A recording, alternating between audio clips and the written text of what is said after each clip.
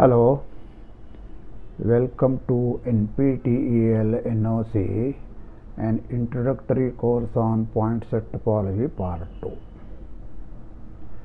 So today we take up another topic in this chapter, namely filters. So today module 30 we will just study basics of filters. Given a set X, it is easy to see that the collection of all nets in X is too large and indeed not a set.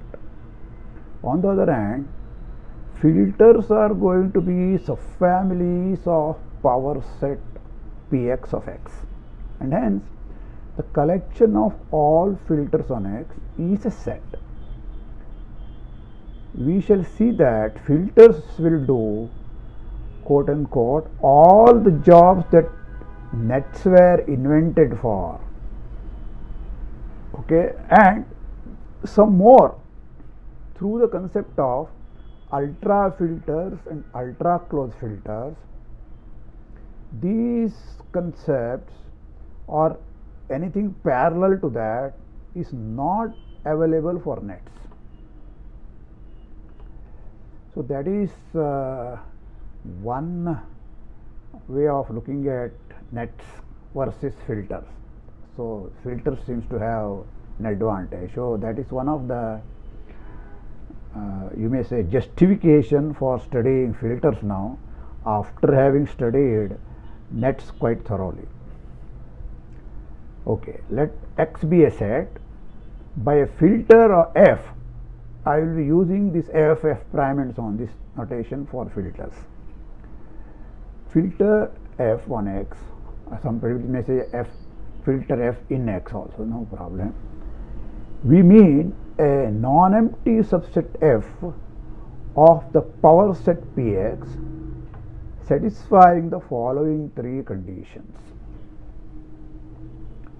Empty set is not a member of F. Please note this one, this is very important. F is closed under finite intersections. This one is familiar to you, like in a topology. Okay, A contained inside B contained inside X, these are subsets of X. A is in F implies B is in F. All supersets of a member are also inside F. This is the condition. So such condition was not there when you are studying topology at all. Okay. So similar to conditions of topology, we have these three conditions. Only these two, this is finite intersection is there. Okay. And strongly empty set and X were there in the topology. This one denies that empty set is there, empty set should not be there. So this is the important definition. Usually the name filter comes from the property 3. 1 and 2 seems to have been put there as an afterthought. Okay, this property 3 generalizes many areas, and in many such areas also people use the word filters. Okay, so there the definitions will be different in algebra, in geometry and various things we can use that. Note that 1 and 2 together imply that F has finite intersection property. I will be using this one again and again. What is the meaning of finite intersection property? Given any set of finitely many members of F, their intersection should be non-empty. First of all, 2 says their intersection is a member. Closed under finite intersection means take finitely many members here, take the intersection, that also is a member. But that member is non-empty. So together they imply F has finite intersection property. Since every filter, okay, is non-empty, Okay, you see, started with a non-empty subset of F. In the definition of filter, I have put a non-empty subset. As soon as a non-empty subset is there, X will be also there. Okay, so I don't have to put that condition. X is there, empty set is not there, and X is there. Okay. Also, compare the conditions for a topology and for a filter. This is what I have done already. I will repeat it. A topology always contains both empty set as well as the whole set, whereas property 1 says that empty set is not there. The second one is common to both of them, topology as well as filter. Third is much stronger than the third property or whatever is, namely arbitrary union of members of F is of tau is inside tau. So that you have, looks like that you have replaced it, but this is very strong. Even if one member is there, okay, supersets, there will be union of those, they will be there. So this is much more stronger than being a topology. All right. We have seen that X is there. Okay, the total space, total set X is there for all filters F inside X. This implies that the smallest and simplest filter is singleton X. You just take singleton X. Okay, of course, X should not be empty set. X itself should not be empty set. Then singleton X is a filter. Okay, because it has finite intersection property and there is nothing more bigger than that, so this is all. On the other hand, the collection of all non-empty subsets of X is not a filter unless X itself is a singleton. You see, in the case of topology, there was this singleton X as well as empty set. If they are there, that was an indiscrete space. If you allow all the subsets, that is a discrete space, right? Here we cannot allow all of them at all. It throw away the empty set. Yet whatever is left out, that will not be a filter unless X itself is a singleton. Because as soon as X has 2 points, you can take singleton X, singleton Y. They will be disjoint, but their intersection is empty, right? So that is not allowed. Finite intersection property will not be valid, right? Or property 2 here will not be valid if two disjoint sets are there. So that is the important thing you have to observe here. Okay, so this is one example. Let us see some more useful examples. Given any non-empty subset of X, look at the family Fa. This notation we will use again and again. Okay, of all subsets B of X which contain A, including A of course, this filter is called an atomic filter with A as its atom. One single element and all its one single subset and all supersets. Okay, so that is a filter obviously, and that filter is called atomic filter with A as its atom. Now there is a notational thing here. If A is a singleton A, I won't put that bracket here. I will just write F little a for F capital A. Now suppose you have an infinite set. Then there is just like in the case of topology, there is this cofinite filter. What is it? Don't take empty set, but take all other members of tau, this cofinite topology, namely all subsets such that their complement is finite. Okay, cofinite subsets. So that will be automatically a filter, because first of all, if you take any two members, their intersection has to be non-empty, because both of them have a complement. Complement is finite, and you are working in an infinite set. That's important.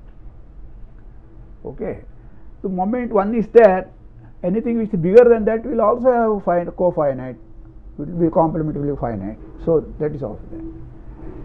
Okay. So this is an example, not very useful or anything, just to make the concepts of filters a little more clear what is happening. Given a net S from D to X, so D is a directed set, S is from D to X, take any element A inside D and take the section SA, set of all SB such that B follows A, that or B is bigger than A, whatever you want to say, including A also. Okay, look at that. That is the definition, little s A here. Now look at this S is coming here. I am defining this Fs. Fs is all subset A of X such that there exists an A belonging to D such that this SA is contained inside A. Okay, including the equality is allowed here. All SAs will be there and their supersets will be there. That will be very easy to verify that itself is a filter. Okay, so this filter is called the filter associated to the net S. So I am bringing net and filter together here via this concept. Okay, namely S going to Fs. Okay, this filter is called the filter associated to the net S.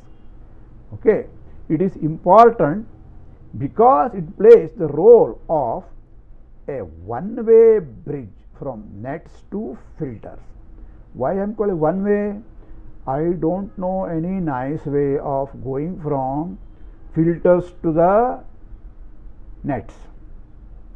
This way it is very nice, very easy work. Okay, so this one-way bridge is there. We shall have an opportunity to elaborate on this point. Why this important to bridge? Okay, just by having such a function doesn't make much sense. So we will see why this is important. Here is one more example. In a topological space, take the family of all neighborhoods Nx of a point X. Given each X, you take the neighborhood of, okay, that X is fixed here by the way. This Nx itself is a filter. Okay, finite intersections, all of them will contain X, so it is non-empty. Anything bigger than that will be a neighborhood, so automatically they are all there and so on, right? And the whole space is there. Empty set is not there because empty set cannot be a neighborhood. Okay, all right. So you may say that this simple example is the role model for the topological theory of filters. Remember, the filters were defined without any reference to topology. There was no topology on X. But what we did was we compared it with the concept of topology also, that's all. Okay, so far there was no topology. If this example is the first example wherein topology of X is used to get a filter, and this filter is the filter which guides us as far as the topological theory. What does it mean by this one? Convergence and such things. Okay, for this we have to refer to this one. Let us see how this comes. Now, before taking up the study of interaction of filters with topologies, let us proceed our study of filters in a fashion similar to study of topologies, but independent of any reference to particular topologies on X, except noting down certain similarities between this and dissimilarities between this and the concept of topology. That's all. Okay. So we will take more examples also later on. All right. So first notice that if f alpha is a family of filters on X, then their intersection is a filter. You had a similar theorem for topologies. That is what I wanted to say, that we are comparing. Intersection of arbitrary families of filters. All of them are, remember, they are subfamilies of Px. So whole thing is make sense. What is the meaning of this? Take all subsets A of X, okay, such that this A is inside f alpha for every alpha. So that is the intersection of this family. That is a filter. Of course, empty set is not in any of them, so it won't be here also. All right. So you can easily verify that this is a filter.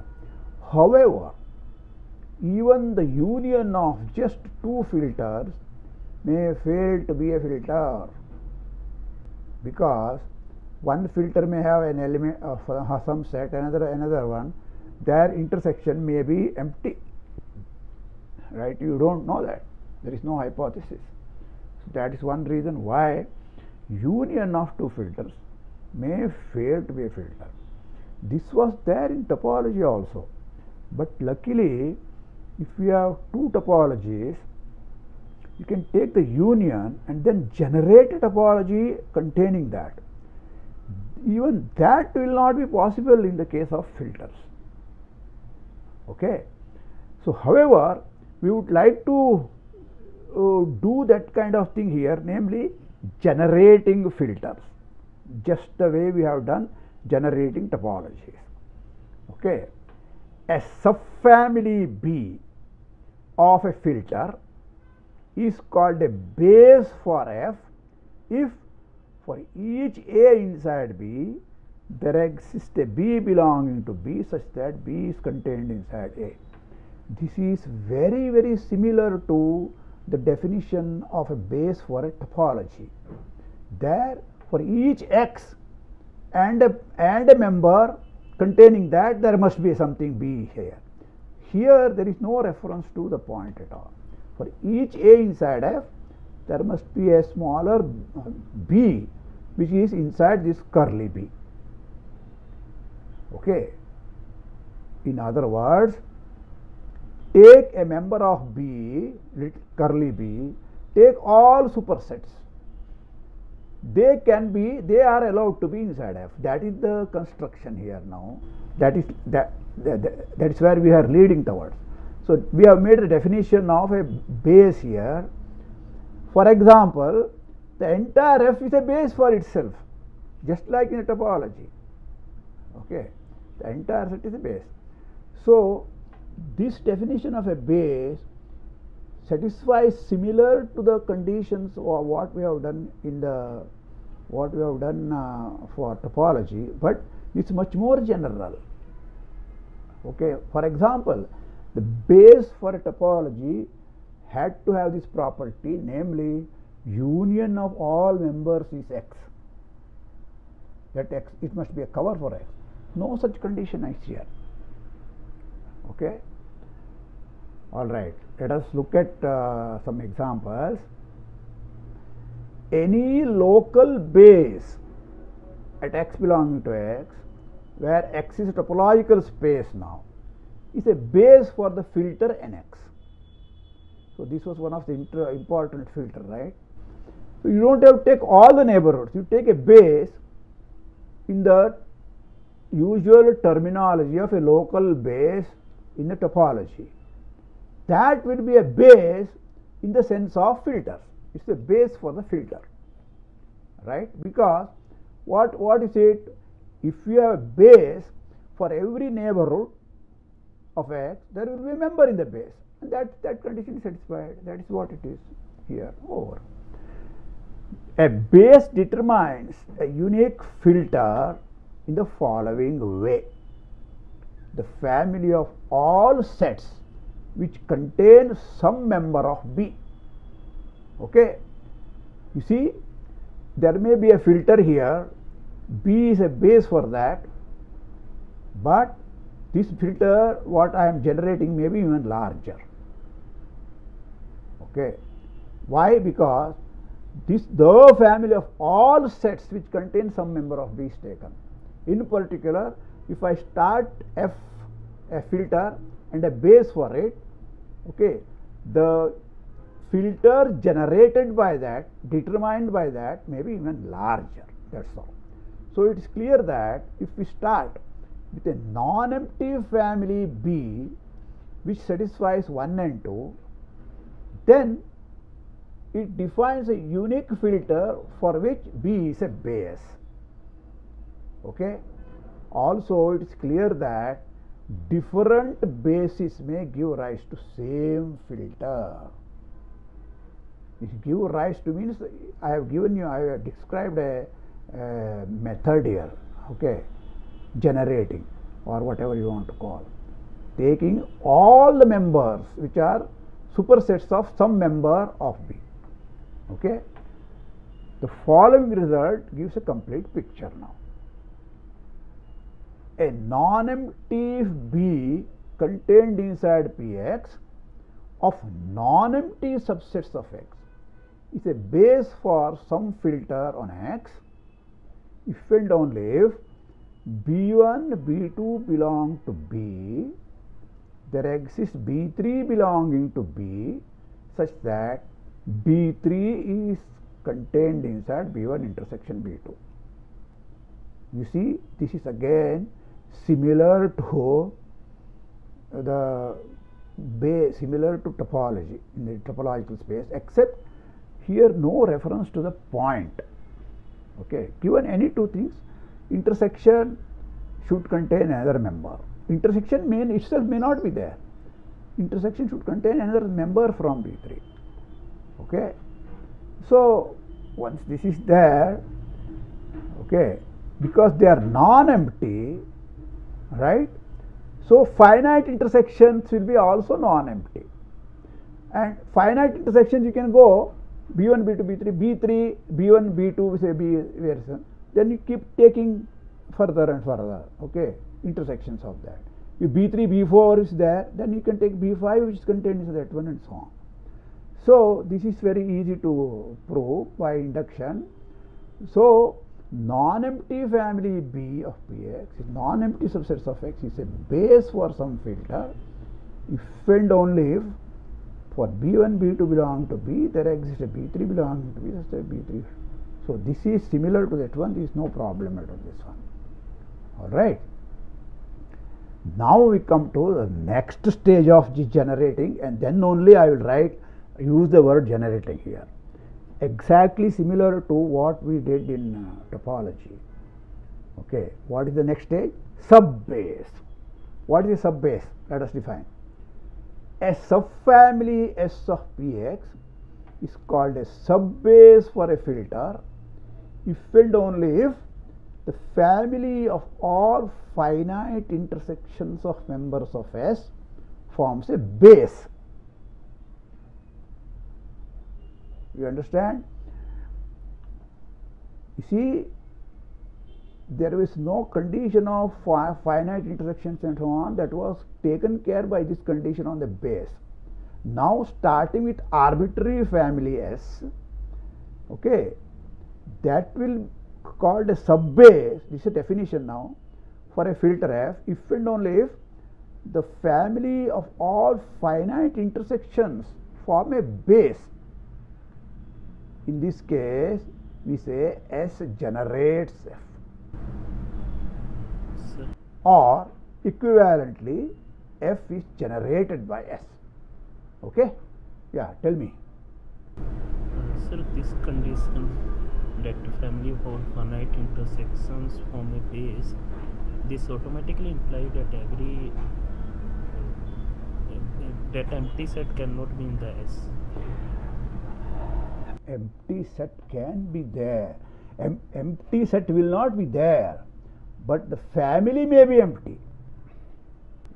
Empty set will not be a member of this one at all, because if empty set is there, then it will be there in the base also, right? But it cannot be a base, because once it is in the base, it will be in the filter also. So that is not allowed. And this S also cannot be empty set, right? S can be empty. Why? Because what is the finite intersection of members of S? Members of an empty set. That will be complete X. Whole X's will be there. Once X is the only thing now. Okay? Singleton X forms a base for what? Singleton X. So if S is empty, then we will get our smallest filter. The smallest filter has two bases, sub-bases. Empty set is a sub-base. Singleton X is also sub-base, but it is a base. Singleton X is the whole space also. Okay. Singleton X is not a sub-base. For sub-base we need non-empty families. Okay. Because once it is a sub-base, we are taking only supersets there. We are not going to take finite intersections there. So empty set is not a member of any base, whereas empty set can be a member of, empty set cannot be a member, but the family itself can be empty. Okay. So as you have pointed out, finite intersection of members of S forms a base automatically implies that empty set is not a member. But this family S may have no members also, that is allowed. However, in practice, it gives you only the singleton X, right? Therefore, for all practical purposes, you can assume start with S as non-empty family, that's all. So family S contained inside Px is a sub-base for a filter if and only if S has finite intersection property. Once again, you may be confused. If S is empty set, it has finite intersection property, because the only family which is finite family is empty family there. The empty family intersection is the whole set. That is not non-empty. Okay. So now we will do little more with functions. This is again similar to what we did in topology. Start with any function from one set to another set. S be a sub-base for a filter f on X. Then I want to push it to Y. How do I push it? Take f of S, curly S, equal to all fa where A is inside S. So this is a subfamily of Py, right? If S has some elements there, then Fa will have some elements. All right. So this family is a sub-base for a filter, and that filter will be denoted by f check of F. Okay. So how do I do that? What is the meaning of sub-base for a filter now? Take finite intersections of members of Fs, then take all the supersets. So that is your f check of F. All right. So all that I have to see is that this family has finite intersection property.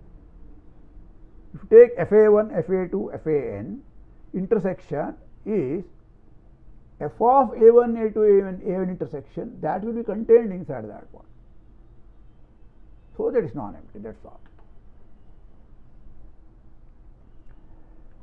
Notice that the family FF, okay, namely, if you take S instead of S here, put F, the whole F, where F is a filter, okay. FF, such as FA is inside A, fails to be a filter on Y in general. Okay, what we have done? You take a subbase and then this will be a subbase for a filter. It may not be a filter in general, because there may be bigger subsets which don't come from S at all, right? Bigger subsets which don't come from even F. So if you take FA such that A is inside F, this may fail to be a filter. Okay. However, if you take F check of F, that contains the family of F, because what is the meaning of F check of F? F check of F, treat F as a subbase for F itself, right? Then F check of F makes sense. So this contains FF, that's all. This is similar to the situation of pushouts of topology. Same thing we have done for topologies also. If you take open subsets of X and then take their images, okay, that may fail to become a topology. But unlike in the case of topologies, pulling back filters, going the other way, okay, where it was nice in the case of topologies, pulling back filters under arbitrary functions does not work here.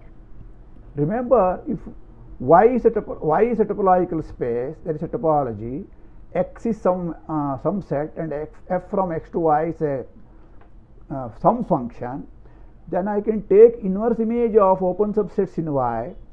They themselves form a topology on X. That was a nice situation for it. Here it doesn't work. Not only that, we don't need it at all. Okay. So even it's worse than that. Namely, even the family F inverse of B, where B is in S prime is a subbase. So okay, this may not satisfy the finite intersection property. So of course, if we assume F is surjective, then this works.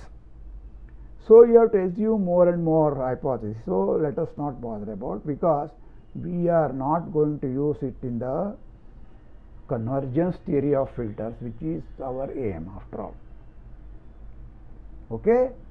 So this is what I mean by saying that basics of filters, that's all. Next time we shall now study seriously its relation with topology, namely convergence theory for filters. Okay, thank you.